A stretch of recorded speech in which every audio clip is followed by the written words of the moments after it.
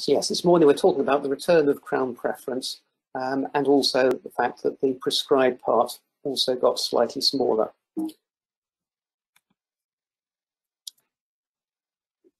The return of Crown preference is imminent.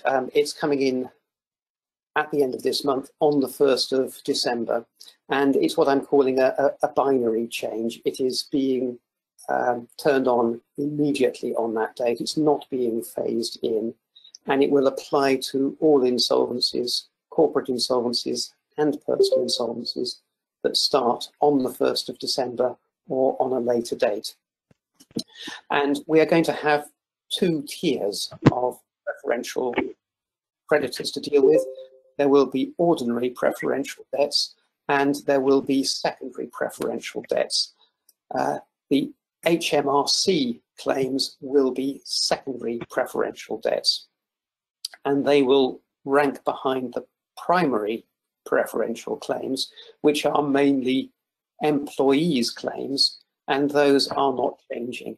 I think also financial services compensation claims can also rank as preferential, but they're fairly esoteric and unusual.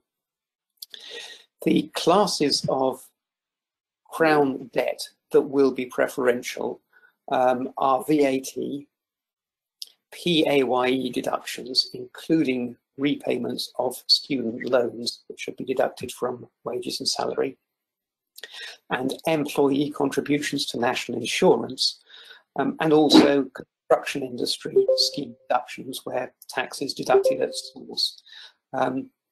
If you've got your notes in front of you, you'll see that those refer to a statutory instrument yet seen. We've now got that. It was laid in September, and it's statutory instrument 983 of 2020 that confirms the commencement date and the classes of creditors.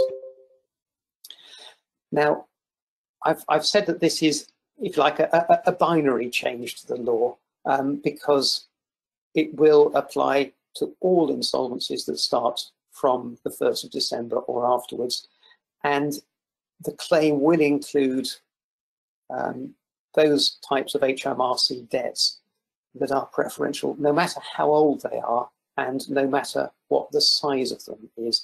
Now, this is a change from Crown preference as we used to know it, where under previous Crown preference, there were caps on how much HMRC could claim, how far back they could go, which meant that you didn't have to look at the distant past of the company.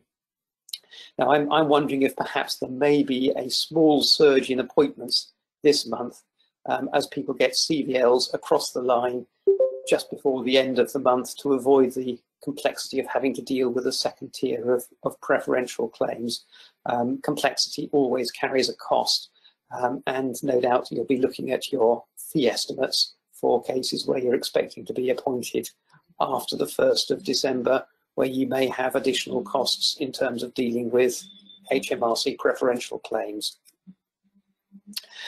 Now, in the current climate, HMRC tax claims, preferential claims, could actually be very substantial because, of course, with VAT, we've had this right to defer that's been in place since the 20th of March to the 30th of June.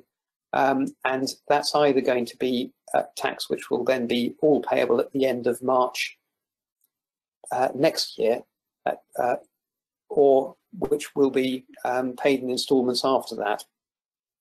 And with PAYE, there are many time to pay arrangements in place. So again, the arrears could actually be very substantial. So we could be looking, even from the 1st of December, with some really quite significant secondary preferential claims that we're having to deal with.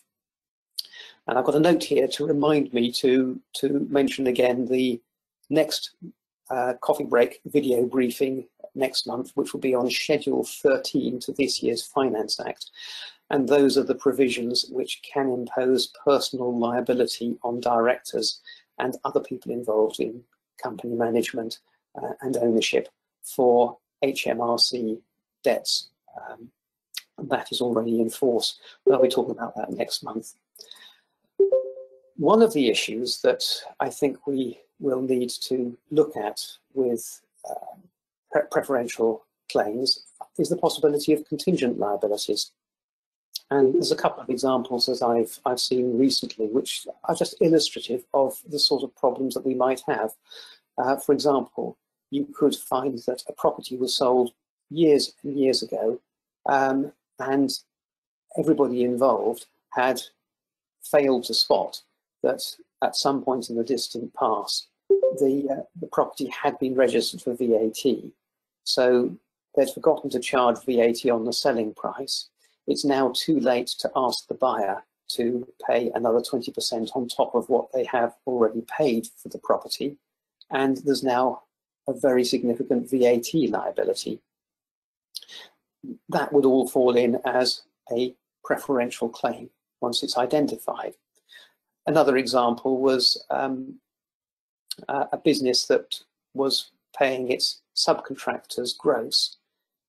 It turned out that one of the main subcontractors it was paying had an exemption certificate that had expired, and therefore they should have been deducting tax from the payments to that subcontractor.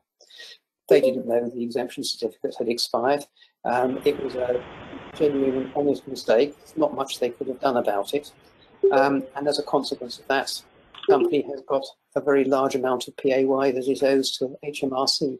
These are the sorts of problems that we may well see in dealing with HMRC preferential claims, and they could be very long established ones that go back very many years. Let's look at some of the particular types of procedures and see some of the specific issues that we might have to face with some of those. I'll look at CVAs first of all. Now, the effect of the legislation here is, of course, as you would expect, preferential debts have priority over non-preferential debts, and ordinary preferential debts have priority over secondary preferential debts within their class, and as you would expect, all preferential debts rank equally.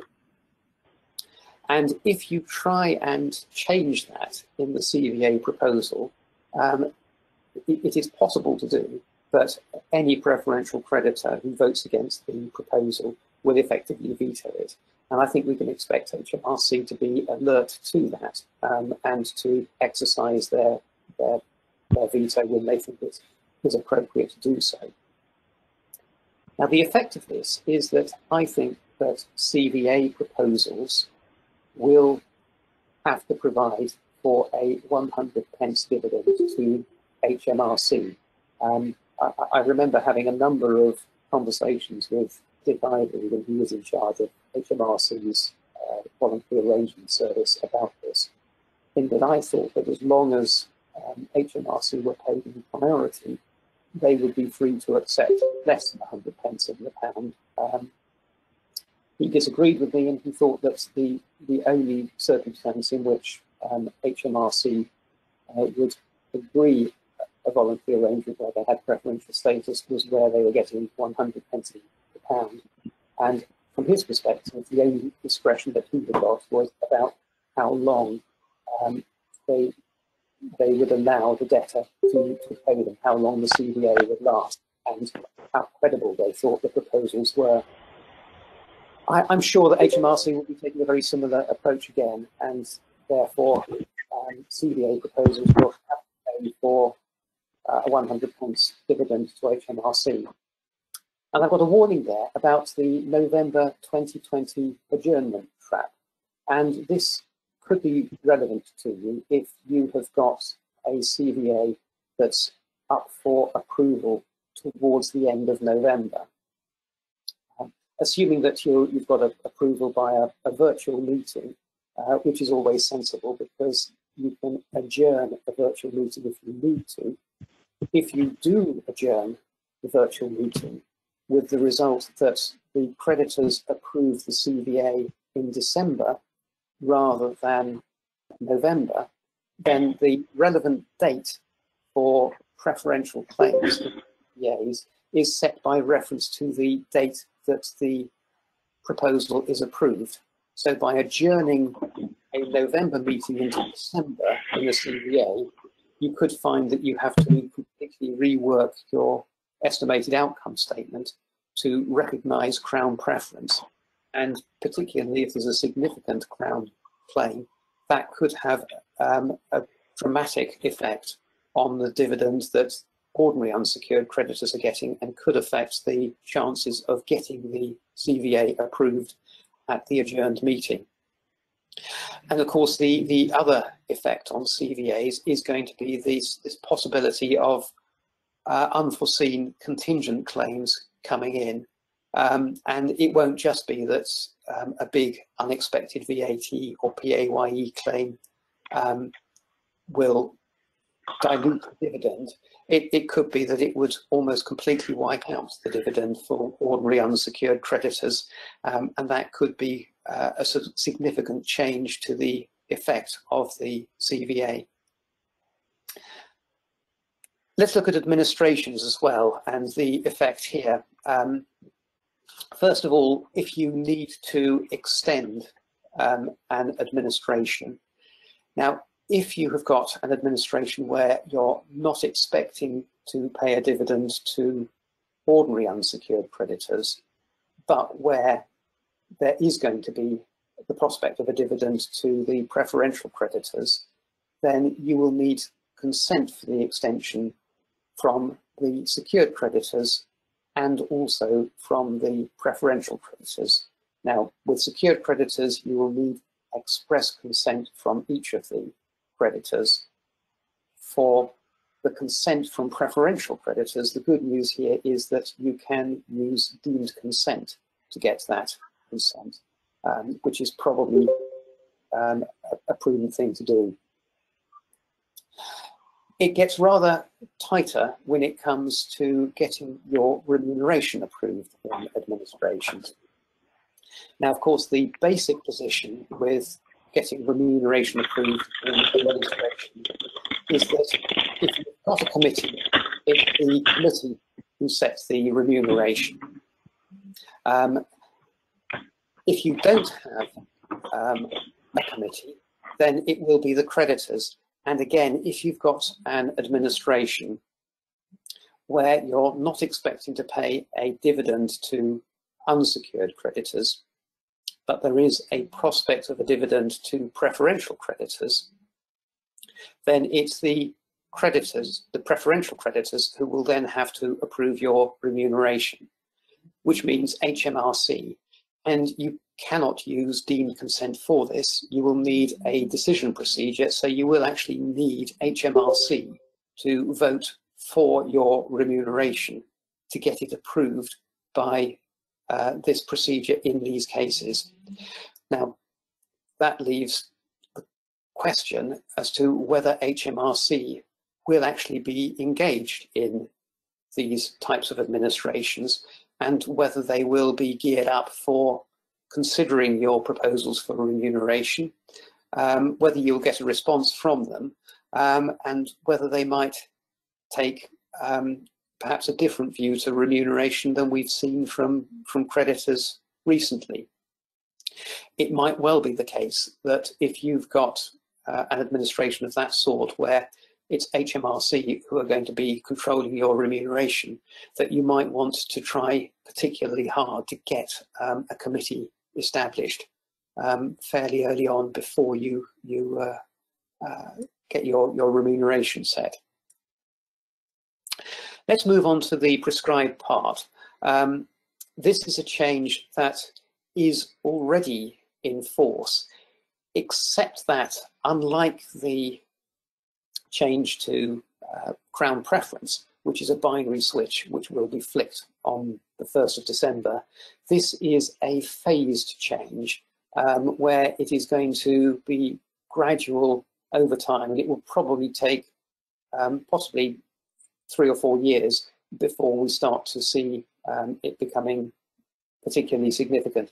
And that's because the change to the prescribed part, the increase to the prescribed part amount maximum from 600,000 to 800,000 will apply only to cases where the floating charge was created after the 6th of April this year. on or after the 6th of April. So you'll need, when opening the file, to look at the first ranking floating charge on the company, which will normally be the oldest floating charge, but if there's a deed of priority, it may not be the oldest one. And you'll have to check the date of that to see what the prescribed part applicable to the case is. If it's a very old floating charge before the 14th of September 2003, then there is no prescribed part. Between 16th of September 2003 and the 5th of April this year, the prescribed part remains at 600,000. But if the first ranking floating charge is dated the 6th of April or later, it then has a prescribed part of £800,000 deducted from the floating charge fund to be paid to the unsecured creditors. In terms of other issues, the minimum value to the prescribed part is still £10,000, so there's no prescribed part if the floating charge fund is less than £10,000. I'm just going to go back to the issue of remuneration because I've got a question in from Chris Tate, which is visible to everybody. And Chris is asking whether primary and secondary preferential creditors will be grouped together for the purposes of a decision procedure. And I have to say, I'm not entirely sure. I think from what I've seen of Schedule B1, unless they've changed Schedule B1, I think the preferential creditors are grouped together as a single class for this rather than primary or secondary. But I think I'll have to have a look at that. And of course, the implication there is that if HMRC are not responding to your request for a decision, but you've got 2 or 3 employees who can, then if those employees approve your remuneration and HMRC don't answer, then you've got your remuneration approved. So I think, but I will check this point, I think it is the case that for these purposes, all preferential creditors will be treated as a single class, and there will be just one class meeting of all preferential creditors. So anyway, back to the prescribed part and the size of it. As I said, the minimum value of the prescribed part is still £10,000, so there is no prescribed part if the floating charge fund is less than that. And the percentages are still the same, which is 50% of the first £10,000 and then 20% of the rest. And the maximum size that will be paid out as the prescribed part is £800,000, as opposed to £600,000 before. So in slightly shorter time than anticipated, I've now covered all of the points that I wanted to talk about on this. And I'll now open up for any more questions if anybody's got any. So questions, please.